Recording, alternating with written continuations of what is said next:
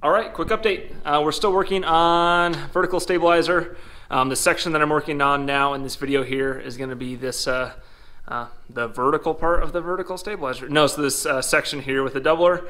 And then hopefully we'll then also get to assembling this internal skeleton here. But yeah, we'll get to this part here and we'll get moving.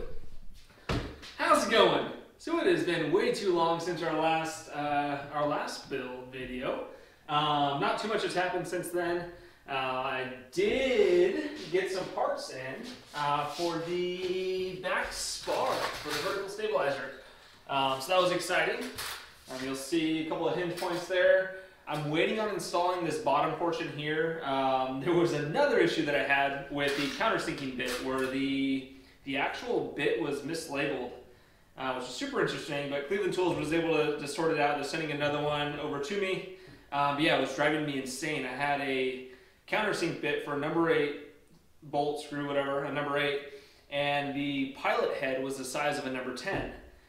So I went through and literally measured every single one that I had, and it was driving me insane. Sent them a picture of it, and they said, oh, yep, it's mislabeled. So just sending that on over. I jumped a little bit ahead in the, I'm going to put this somewhere where it won't break. Yeah, so I jumped a little bit ahead in the steps. We're getting over to Dimpling right now, which will be super fun. So part of the steps was or before Dimpling, you'll see, part of the steps was to go through and mark off certain ones that you're not supposed to dimple, that are going to actually have screws later on down the road. So I went through, put masking tape on the ones, and double check, triple check, quadruple checked. Those are the ones that do not get dimpled. So there's some along this line here, and then also that top portion there. Also transferred on over to the skeleton, so that'll be ready to go. I've already dimpled one side of it so far over here, so we'll get to doing the other side. You'll see there's a couple of scratches on it from when I was, you'll see when I'm dragging it along the bottom portion.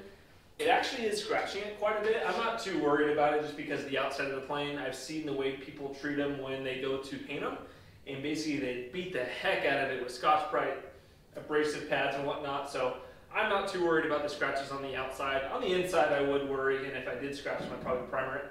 But yeah, let's get to it.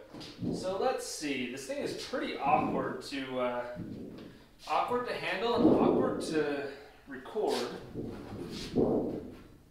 But I want to get you a cool shot here so you can actually see what's going on. You will also see that over off the left side of the frame there, I covered the grinding wheel with a little bit of carpet just to be safe. If I can match it up.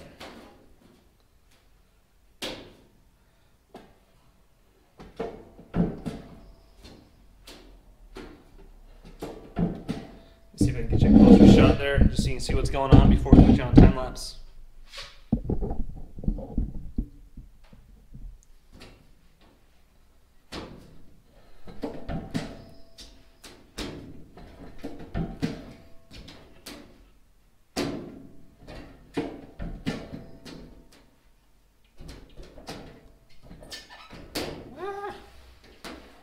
This is where it almost may be more convenient here to use the pneumatic squeezer. I mean, it's nice and quiet being able to do this, but I could see where using the pneumatic squeezer here would probably help out quite a bit. There are going to be a couple towards the very center that I'm not going to be able to get on this just due to the angle of the sheet metal with the curve. So what we'll do there is I went and picked up a manual rivet squeezer from Harbor Freight, and I have an attachment there that should work to get those done. But yeah, I'm going to cut ahead. This is probably super boring to watch, so I'm going to put you to the side. We'll do a quick time lapse here, and then we'll come back, and hopefully by then we're at the rivet portion.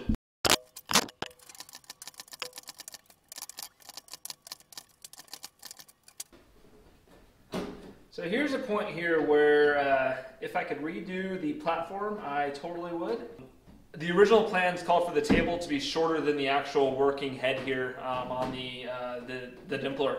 And I figured that I wanted the material to be super level with it and to prevent any kind of keeking in the material or anything like that. Don't do that. Make it the way they do it, where the working piece is sitting proud of the actual table itself. Reason being, when you come in into the middle of the sheet here, you'll see I'm really working to keep the bit centered there. So with the male portion coming out there, the idea is you can kind of lock it into place and really secure the material before you go ahead and dimple. But as you get more towards the middle, it becomes a little bit of a guessing game almost of where the actual head is located. So you'll see you have to get it kind of near it, and then I have a little bit of bounce back with the material where I have to be super careful to make sure I'm not missing it, because if you do miss it, then you're going to end up with a bulge in a place where you don't want it. So like in this instance here, like I think I'm centered there, and sure enough I am. But I mean, you can probably tell that if it was in the wrong location, you'll end up with a little bit of a nipple in the wrong spot. No one likes a nipple in the wrong location. So yeah, summed up, I would do it to their plans.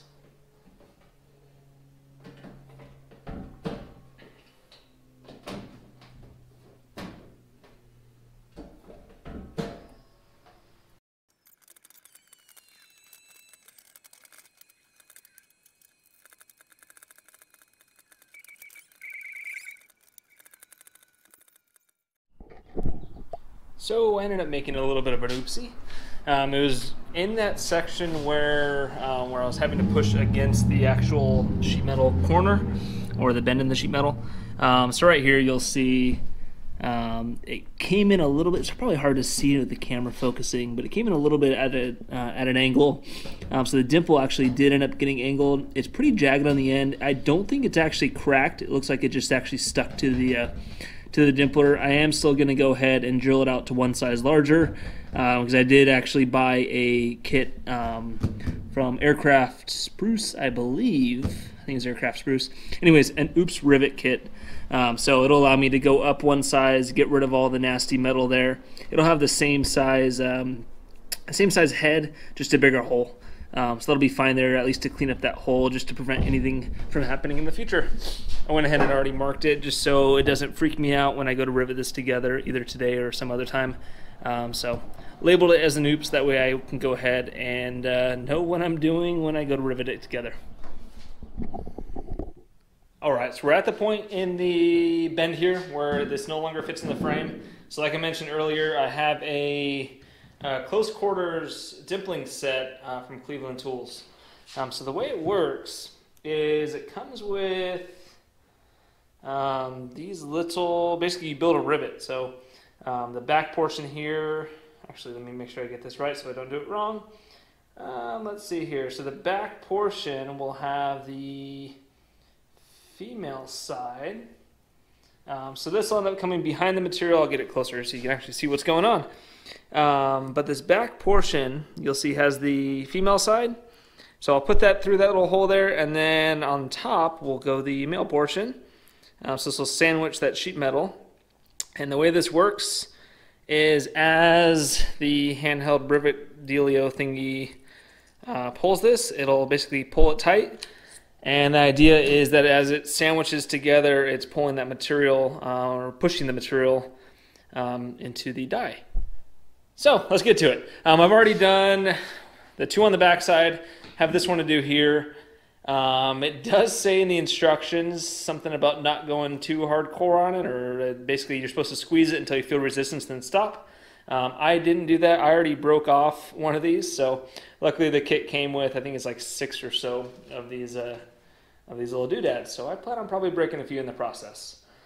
So anyways, we'll get to it.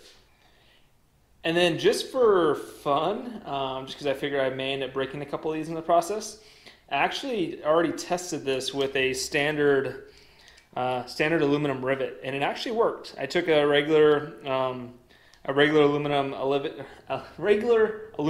rivet and pulled the outer piece off of it, or hit it off with a hammer, and used just the regular aluminum rivet inside of this rivet kit here, and it actually did the same thing.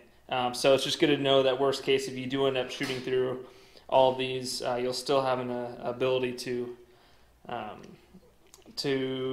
use the whole kit if you have any aluminum rivets standing by.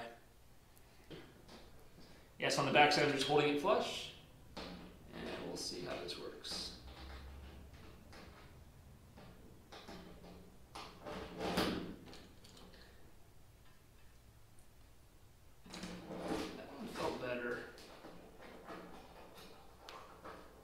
just still not as happy with the quality of that. I'll try going up to the steel one. I did feel the resistance. It definitely dug into it here. I'm going to jump up to the steel one again and see if I can pull that any tighter. I also broke one steel one, so I'm down to just one. But it made a really good looking dimple. So let's change this back on over, go up a size and try that steel one out. If I do break them, it's not the end of the world. Like I said, I found those aluminum ones to work. And the reason why I'm getting such a high up purchase on this and not going all the way down to the rubber handles is I have a feeling if you're all the way back here, that's too much leverage on it if you're using the whole grip itself. So I'm really trying to prevent these from snapping. And I could be wrong there. That felt good. Yeah, that was good. That's awesome. And I didn't break it, which is even better. But it definitely has a death grip on it. But here, I'll take you off your stand and give you a look. So it looks pretty good. Definitely got scratched a little bit. I don't know if that was during the process there, but I'm really not worried about scratching the outside here. Because like I said earlier, this whole thing will be scuffed down, sanded down, primed, and painted in the long run. But that looks pretty good. Pretty happy with it. Alrighty, so one little thing that I just discovered just now when it comes to doing the dimpling on the ribs is there's a couple of these holes where they're pretty close to this, I think that's called a lightning hole, I think. Anyways, pretty close to here to where it comes off as a, or it seems like it's going to interfere with the actual dimpler.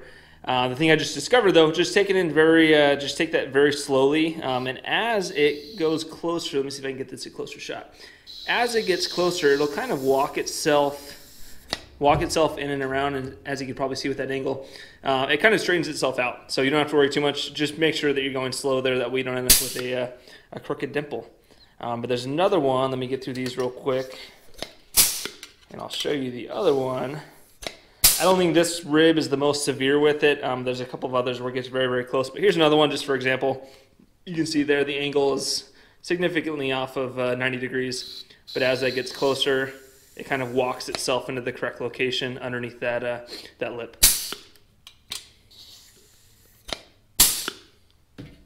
And the other thing that you'll notice with these is there's a whole lot of tape. I think I went in the video earlier. I kind of explained that these are where there's actually going to be screws and not rivets. So I taped them off. I said to mark them. I figured that tape is going to scream at my scream for attention far more than any kind of marker would. I also did the same thing on the back portion where it's not going to have any kind of countersunk, just because I know that if I get happy and I have music jamming in my ears, I may end up doing all of the holes on accident. So yeah, let's get back to it.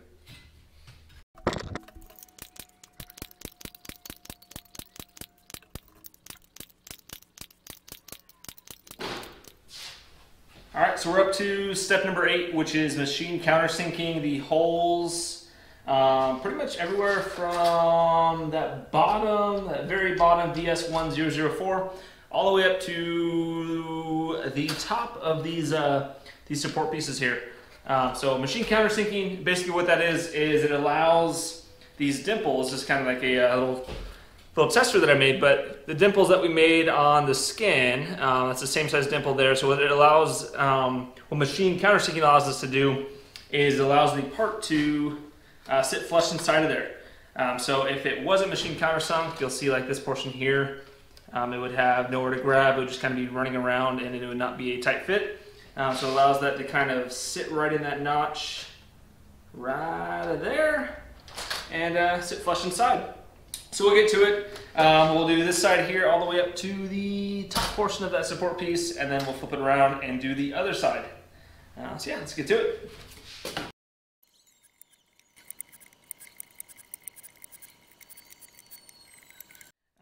But yeah, looks like the next steps here is going to be deburring and moving on to finally riveting things. So we'll end this video here. It's probably way too long. But at least the next video here will actually be putting some pieces together. I'll also have to jump back in the steps a little bit to a portion where I was countersinking the doubler on the other vertical support piece. So we'll have to jump back a little bit there. There's a part that Cleveland had to send out to me, or a countersinking bit. I had one that was labeled wrong. So we'll jump back in the next video, finish up that piece, and then get to riveting everything together. So if you're still watching this after this insanely long video here, appreciate you making it to the very end here. If you have any questions or any feedback, feel free to comment it down below. But yeah, we'll get on to the next video and get back to building.